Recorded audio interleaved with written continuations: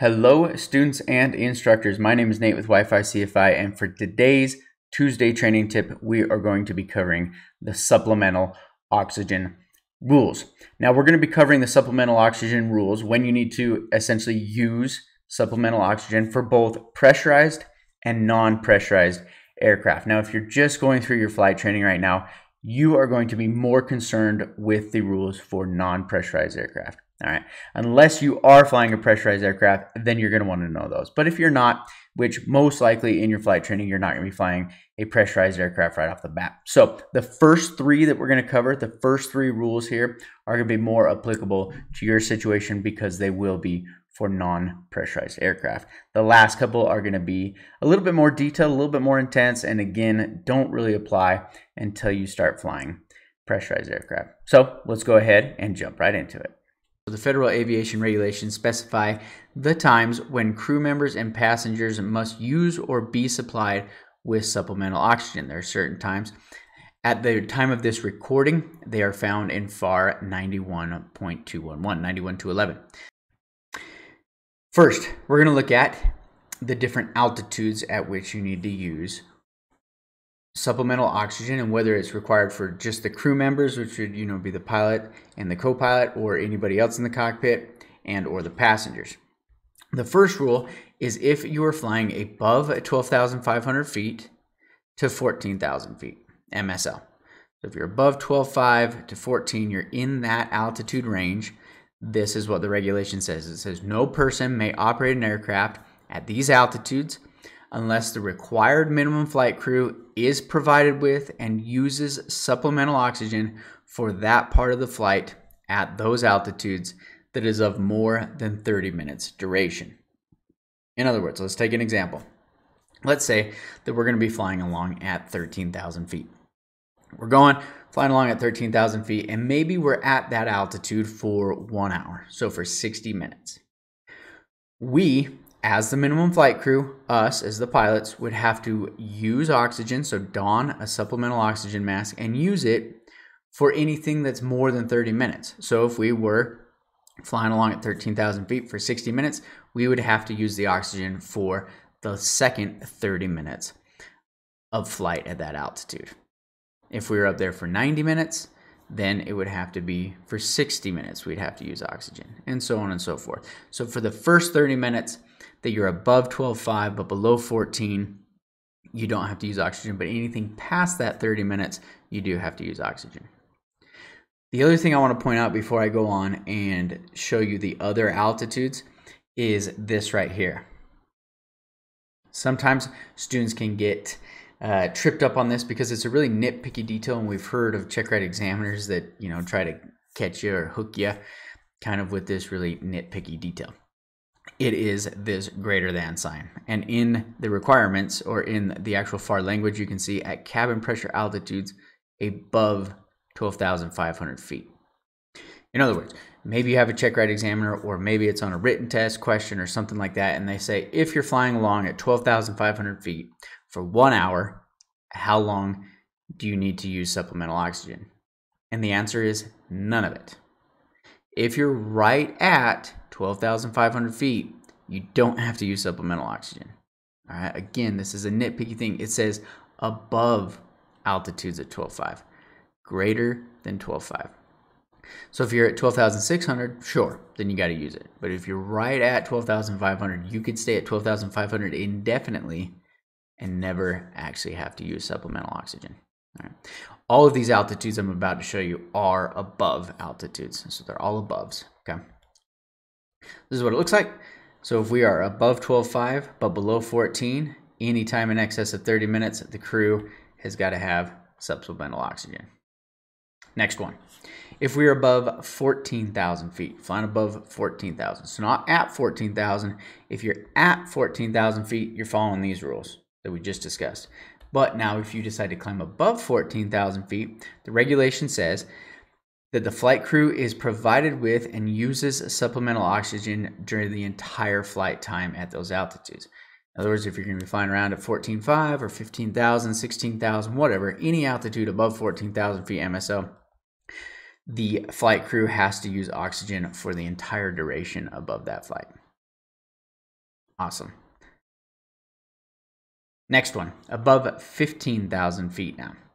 It says no person may operate an aircraft at cabin pressure altitudes above 15,000 feet MSL unless each occupant of the aircraft is provided with supplemental oxygen. So now we're not just talking about the flight crew, we're talking about the passengers and everybody else. They must be at least provided with oxygen, have the opportunity to don and use supplemental oxygen if they wish, if you're going to be flying above 15,000 feet.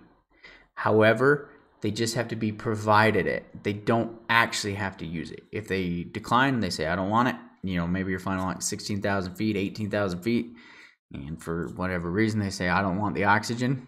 All right, they don't have to have it. Okay, but they have to at least be provided that opportunity to have supplemental oxygen. And that's above 15,000 feet. Now, in general, those are the three that you're going to have to know as you're going through flight training. Those are the three different altitude zones. So you got above 12, so you got 12.5 to 14,000, and then you got above 14,000, and then you got this rule we just talked about above 15,000.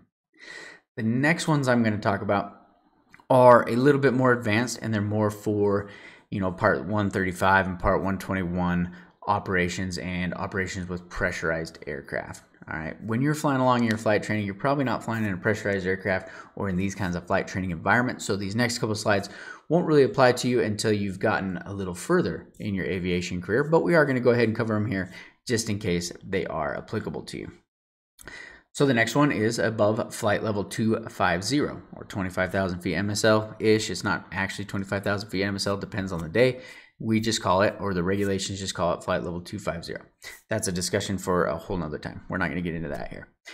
But it says, at flight altitudes above flight level 250, unless a 10-minute supply of supplemental oxygen, in addition to any oxygen required to satisfy paragraph A of this section, is available for each occupant of the aircraft for use in the event that a descent is necessitated by loss of cabin pressurization. So you must have at least 10 minutes if you're in a pressurized aircraft with a pressurized cabin. If you want to fly above flight level 250, you got to have at least 10 minutes of oxygen that can be provided to each occupant of the aircraft. And that is for, in case we're flying along and we have depressurization of some sort and we need to make a rapid descent, at least the passengers can go ahead and put on oxygen for that rapid descent and they're still safe. And again, we're going to talk about depressurization towards the end of this lesson here, the different types. Above flight level 350, it says no person may operate an aircraft with a pressurized cabin at flight altitudes above flight level 350 unless one pilot at the controls of the airplane is wearing and using an oxygen mask that is secured and sealed, and that either supplies oxygen at all times or automatically supplies oxygen whenever the cabin pressure altitude, so not the outside altitude, but the cabin pressure altitude of the airplane exceeds 14,000 feet.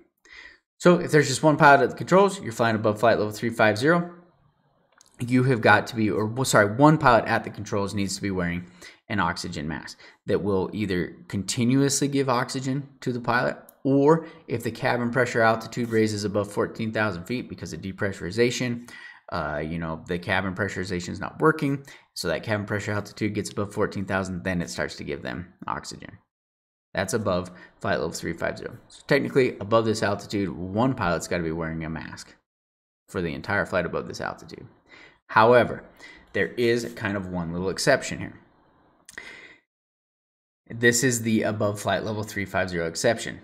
It says, except that one pilot need not wear and use an oxygen mask while at or below flight level 410 if there are two pilots at the controls and each pilot has access to a quick donning oxygen mask.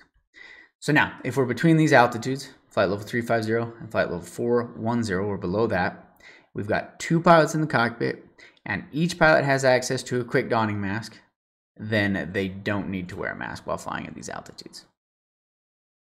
They don't need to have that supplemental oxygen. Okay, we will talk about what a quick donning mask is in just a little bit. It's basically just a mask that you can grab very quickly with just one hand, flip it on your face, and you have oxygen within 5 seconds. So it's a very quick mask you can put on. So if both pilots have access to one of those, they don't have to be wearing them, but if they both have access to them and there's two pilots in the cockpit, then you don't need to have oxygen in this flight level range. Now, what if one pilot decides to go to the bathroom, right? He says, okay, I gotta, run back and use the restroom. So he leaves the cockpit. Well, now there's only one pilot at the flight controls. So he's got to put the mask on. All right. There's one more additional rule for flying above at flight level 350. If for any reason, at any time, it is necessary for one pilot to leave the controls of the aircraft, like I just said, to go to the restroom or something like that, when operating at flight levels above 350, the remaining pilot at the controls shall put on and use the oxygen mask until the other pilot has returned to the crew member station. So if one pilot leaves, second pilot's got to put the mask on. All right. Again, when you're going through flight training, it's really just the first 3 rules, not the rules that we've just talked about with pressurized aircraft, pressurized cabins that will apply to you typically. All right. Once you get a little further in your training, you'll hear these when you start, working in the pressurized cockpits, in the 135 or the 121 environments. You'll start to hear these things and these rules. And that's why we wanted to cover them, because it'll trigger in your mind, hey, I've heard this before. I understand what they're talking about. But as far as going through flight training, flying small single engine general aviation aircraft, you're not going to be getting into these flight levels anyways. And your cabin's not pressurized. And that wraps up our supplemental oxygen rules and our Tuesday training tip for this week. However, we have tons of tips and tricks and tons of hundreds and hundreds of hours of free content on our website at wificfi.com and on our mobile app. You can download the mobile app by just following the instructions, again, on our website at wificfi.com. So you can come over, you can listen to full-length audiobooks, you can see a ton of short clips, tips and tricks like these. We've got free podcasts, and we also have thousands of free aviation study flashcards that you can use to quiz yourself. Thank you for joining us on this one, and we'll see you on the next one next week.